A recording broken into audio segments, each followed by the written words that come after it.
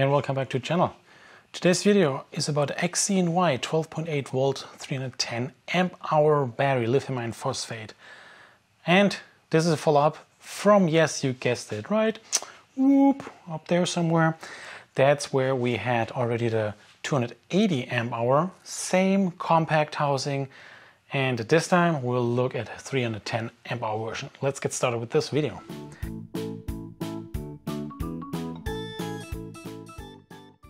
So as always, we do look at the battery itself.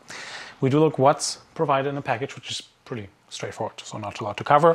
But it is a little pouch with a user manual, warranty card. Comes with two sets of M8 bolts. One I did already install, the shorter version. And then we'll look at the specification. And in case you drop them, you need to pick them up. So we do look at the same specification like we did before, because this one and the 280 amp hour are covered on one page. Here it is. And it does say it has grade A lithium iron phosphate cells. Oh, and by the way, before I continue, I had feedback in terms of, you want to know the price up front. Great. Here's the price, how it is right now. So online they put it for $5.59 on Amazon.com, and they have a $150 coupon at the moment which you can apply. So you are at around $409 for this. By the way, when you compare 280 amp hours with this one price-wise, you can make the math yourself. But that's the current pricing. So let's continue with the specification. It does say, which is so interesting, recommended charging current is at 40 amp for this 0.2C rate, which I disagree. 310 divided by 5 for 310 amp hours. It is at 62 amps, not 40 amps, by the way. We have to make some continuous charge and discharge at 200 amp. We'll test it later. We have the peak discharge current, 500 amp for 3 to 5 seconds. We try to get as close as possible, but I can't promise with my setup that I get there. And it is cool here as well. It has a low temperature protection, low temperature charging protection, which means it will be at less than 32 F, which is 0 Celsius. It should stop and protect it. And there's a low temp discharge protection as well at -8 F. And then of course the BMS has some protection here as well, as you can see, the typical ones we can see. And we will test the low and the high temp cutoff, because that was the most interesting so far. But let's really quick cover the size of this battery again, because it is the same size like the 280 amp hour. We'll compare the internals later, because we'll take it apart as well. But this one has the same size. It's a compact design, that's what I call it. And I totally agree with that, because when you look at the Group 31 housing, man, this is just a little bit bigger. And watch that video about the 280 amp hour battery, because I compared both sizes. I don't do that right now. I'm not doing that again, because it's already on video. You can find it on in my other video. So let's continue with the capacity test and then see how much we can actually draw out of this 310 amp hour battery. All right, so we got the battery fully charged. You can see the voltage is dropping. To prove it again, here we have the battery right behind it, the 310 version in this case from XZNY. And we should draw around 62 amps in this case, because that's 0.2C rate, not like in the manual described, but that's what it is. So we hope that we can get close to that. And then it should take about 5 hours until the battery is empty, and then we'll see the results. So it means I'll get this battery started to start a capacity test.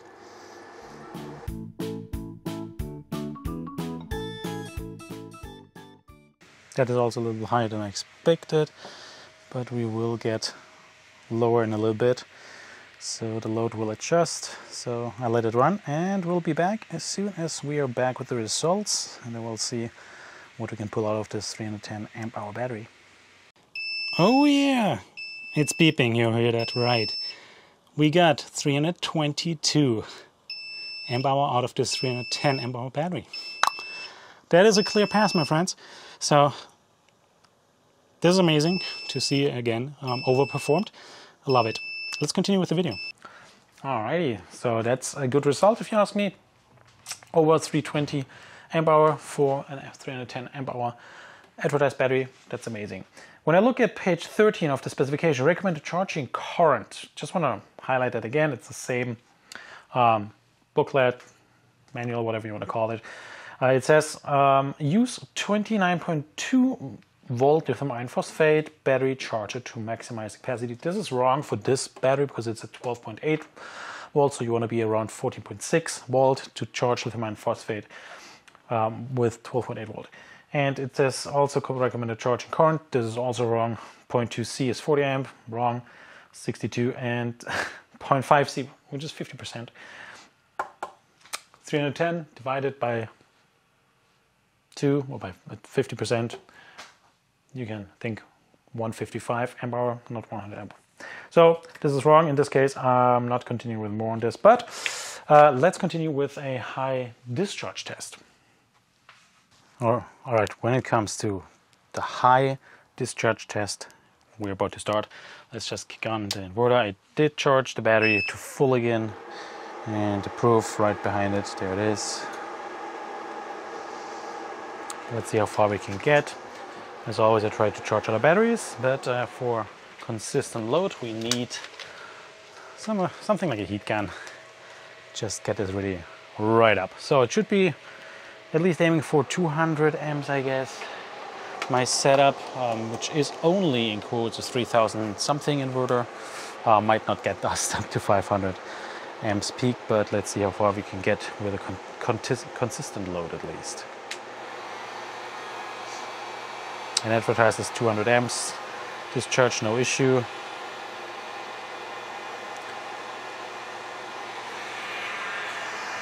This is around 2200 watts.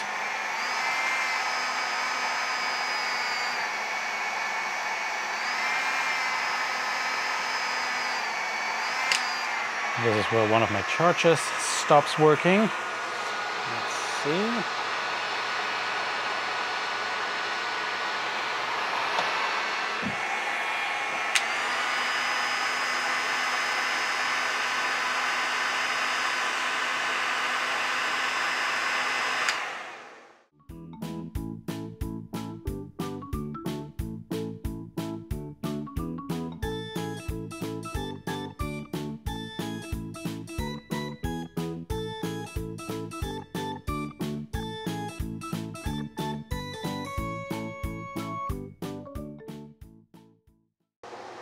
Nice. Okay. Here we are. Ooh, yeah, nice. That looks pretty good. 258, that's what I want to see. Let's see if we can get higher. Ooh, yeah.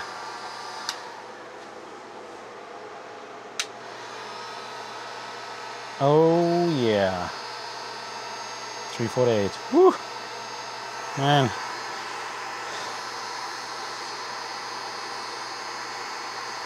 I'm not sure what's the limit here. I'm sure this is a lot of power going through here. Okay, let's see. Here we have a comparison. Oh yeah, pretty accurate actually. So let's see. Go with the max. Dang. Yeah, 350. This is impressive. It's rated for 200.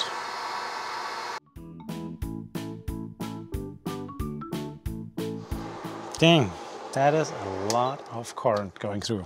That is great to see. I didn't make it to the 500. Apologies for that, but still, it's rated for 200 continuously. That's what we wanted to see in test, and it does the job.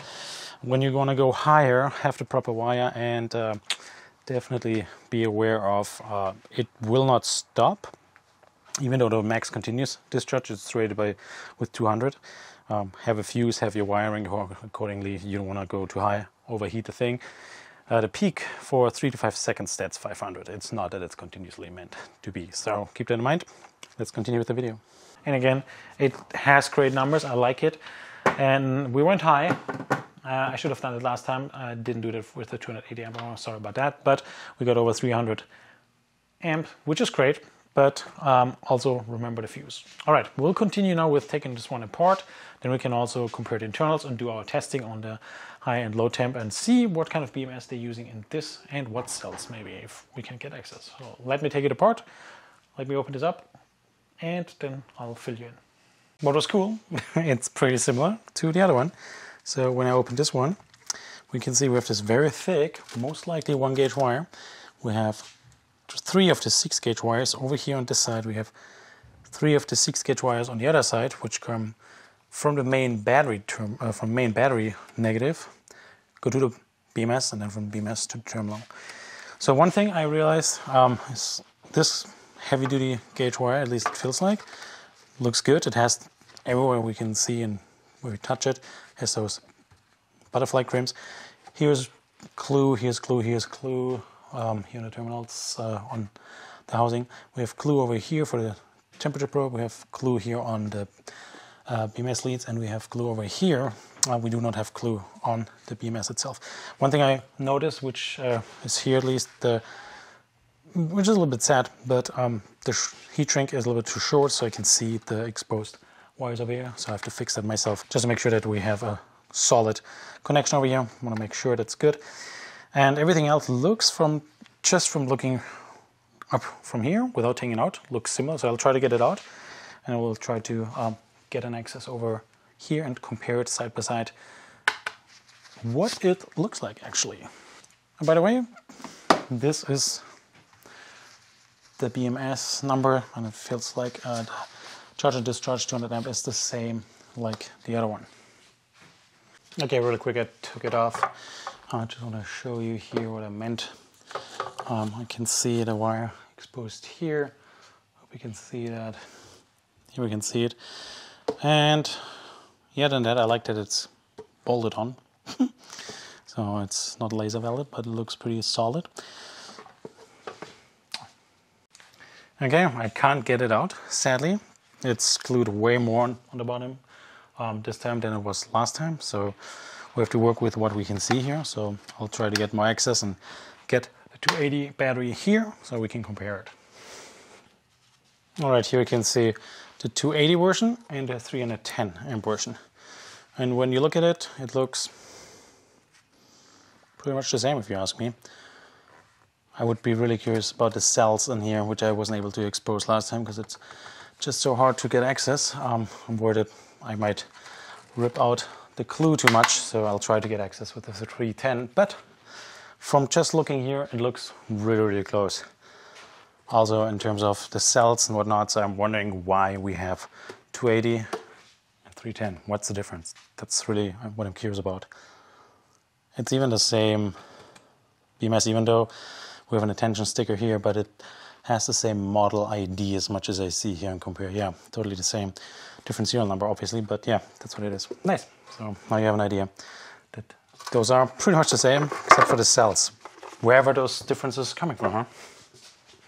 Okay, quite interesting. So I can see it says 3.2 volts, 314 amp hour, the cell here. It's hard to take a picture. I'll try it anyways.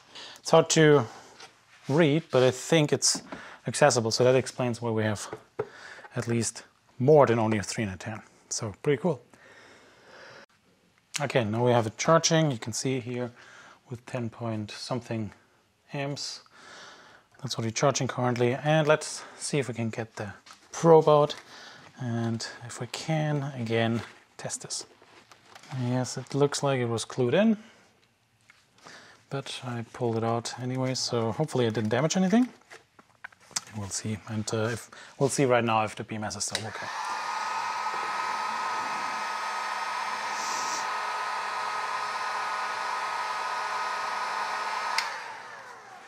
And that looks good. That really looks good, so no issues there.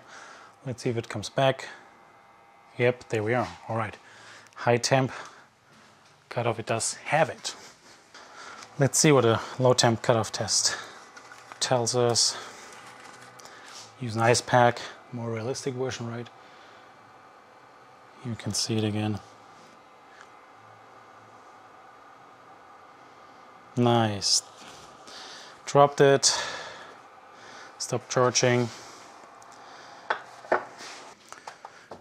your backup. So all those tests, they work.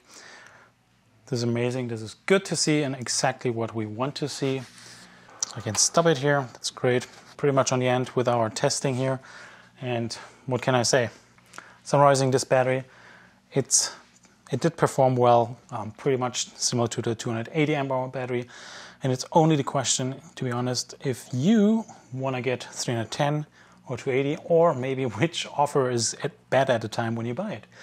Because what's pretty cool is the compact design. It's going all in the right direction. More power, smaller form factor housing. Can you imagine having two of those boxes, 310 times 2, 620 amp hour, and then you run it in your RV or wherever you want to do that. Only thing what's missing, doesn't have Bluetooth, same like the other one. It does not have any self-heating function for winter camping. Those are little downsides, but really depending on your use case and how you want to use those. But everything else, it does work from the get-go. It works as it's glued together. Is it good and great that they use packing tape instead of anything else? Probably not the most pretty thing in terms of maintenance, changing cells. That will never happen, I'm pretty sure. It does, by the way, come with a 36, I believe, 36. Did I say it correct? Oh yeah, here it is. It does come with a 3-year free replacement warranty, lifetime technical support. So so far they are on the market for a couple of years. I've seen, and you've seen maybe as well, there's the 25.6 volt version. I had other versions as well. They're longer on the market, which is good to see at least. Is it the non-plus ultra in terms of build quality? Absolutely not. But at least they have great build in general. They use thick wires, thick insulated. That's what I like, especially here. They glue and slap everything on top. Is that great? No, definitely not. But still, at that price point, that's what you pay for at the end. But for that price point, I love those XZNY batteries so far. So link in the description below in case you have any other questions. Let me know also in the comment section below. Would love to hear what you think about this. And thanks for all your feedback you're putting into those comments. I try to work on those. And if you have any other suggestions, please let me know. And see you next time.